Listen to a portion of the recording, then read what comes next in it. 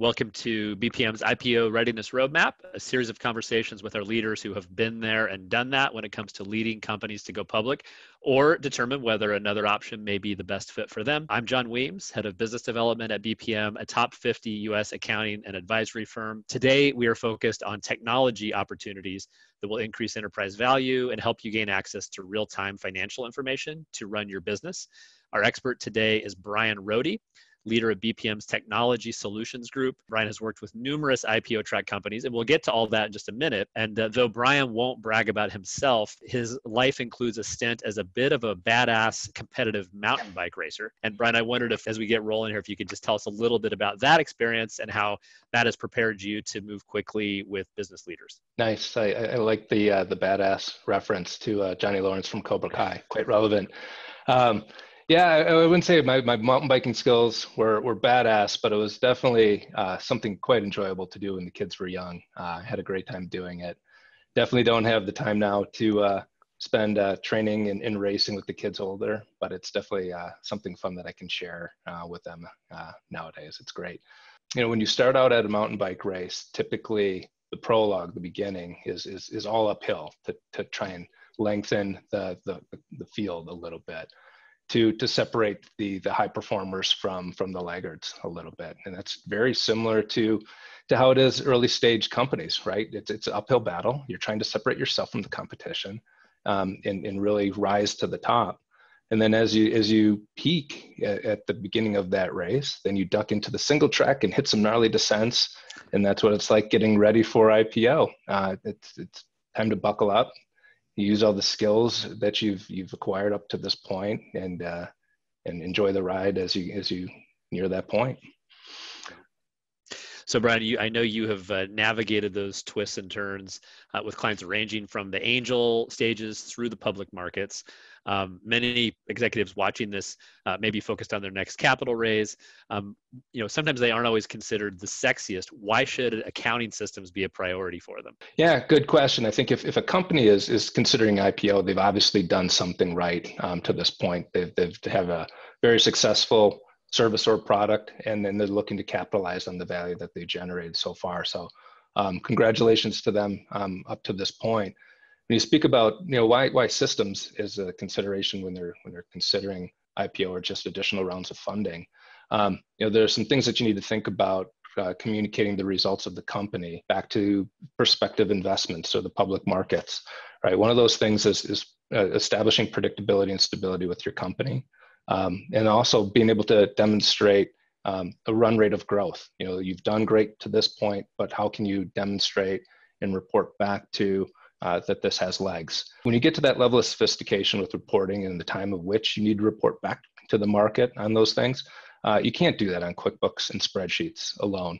You need a sophisticated system like NetSuite that's built for this, that can produce those results in real time, because as you get more sophisticated towards IPO, you're going to need to report on that quickly and accurately. So let's move from the abstract to specific a little bit. And certainly we protect the confidentiality of our clients, but on a no names basis, can you give us an example or two? Yeah, absolutely. There's one really cool client that we worked with, a consumer products client that had multiple patents on one of its devices for air purification. They were struggling to keep up with the increased demand of their product. And in addition to keeping up with the increased demand, they were trying to launch version 2, the next generation of their product. So we were working with them to help transform their business and move them from QuickBooks and spreadsheets to NetSuite to keep up with the increased demand. Most of their sales were D2C through their e-commerce platform. So through the course of implementing NetSuite, we're able to refine process and bring them in line with best practice to keep up with their increased growth. And then shortly after we launched live on NetSuite, they were able to successfully launch version 2 of their product, which exceeded sales expectations. And a few months after that, they were able to achieve an additional $60 million in funding. So just quite the success story of what a system implementation along with business transformation can do for a high growth company.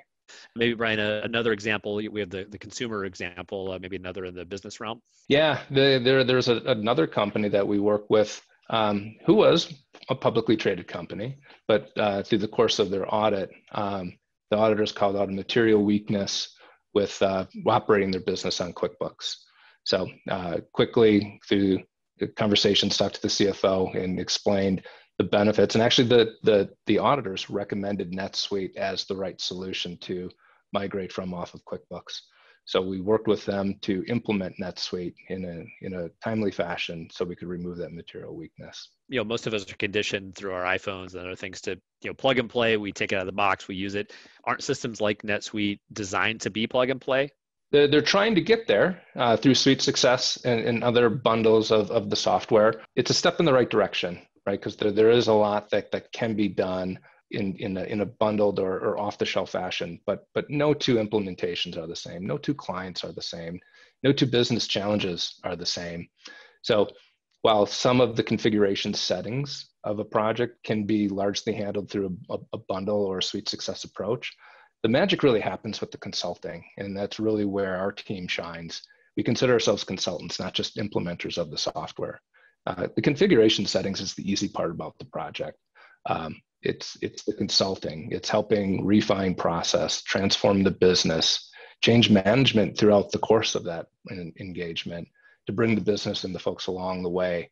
That's really where the magic happens. So while there is some element of off the shelf through Suite Success, that's a NetSuite term, the real magic happens with the consulting that comes with the team that does your implementation.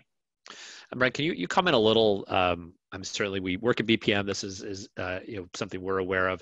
Working with a firm that offers a broad array of services. Can you comment kind of on the holistic approach? Certainly you mentioned that you're more than implementers, but what does a firm like BPM bring to the table? Looking back at that previous example of the consumer products client, we were able to bring in technical accounting experts to help refine their revenue model to bring it in line with ASC 606, which is the new revenue standard.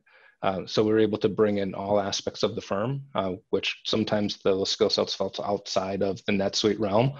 So we work and leverage those skill sets across the firm to bring on every single NetSuite project, whether it's technical accounting, whether it's compliance and controls, SOX compliance for public companies.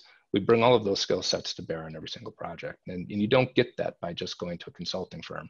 You get that by working with a full service accounting firm that can handle all the needs. As we bring this time to a close, can you comment a little on trends you're seeing in the marketplace and technology implications? Some of our client strategies are shifting a little bit. We've worked with some clients that were looking to, and this would be pre-COVID, looking to expand footprint in brick and mortar. That has been put on pause, and now they're doubling down on e-commerce. We've definitely seen an influx of opportunities with working with our clients that are trying to pivot more into e-commerce. So selling online is definitely a trend. What we're seeing too, just with everybody working from home, is that businesses are realizing that the benefit that this has for their employees, and then also for productivity, and to be able to offer their employees flexibility where they can work is proven to be a huge benefit. And moving towards cloud applications is allowing that to happen more easily. There's definitely a shift to the cloud. We've seen more clients moving off on-prem to enable that transition. Excellent. Well, Bryan, thank you very much for joining us today. If they need cycling advice or technology advice, we invite listeners to connect with you via LinkedIn or email, and we encourage all of you to subscribe to BPM's YouTube channel. Stay tuned for upcoming episodes, and we are always happy to answer your questions along the way on the IPO Readiness Roadmap. Thank you.